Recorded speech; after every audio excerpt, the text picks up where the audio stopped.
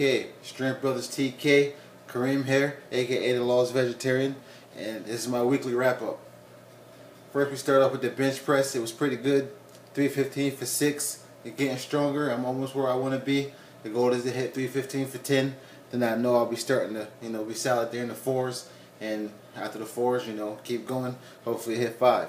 All right, so the squat still a work in progress. Still getting back from a sore knee. 465 for 1. It was okay. It felt easy, so I know next week I just keep on adding maybe like 10 to 15 a week all the way up to the meet. So hopefully I'll be around 6 or right at 6. Back, we went in the rack. Rack pulls felt excellent.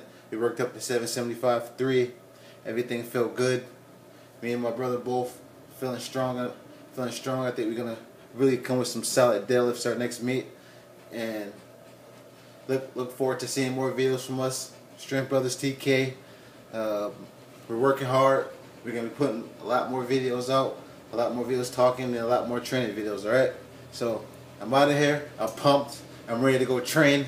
And, well, I'm really going to go take a nap, but saying I'm going to go train sounds a little better. Alright, so y'all have a good one. Stay tuned.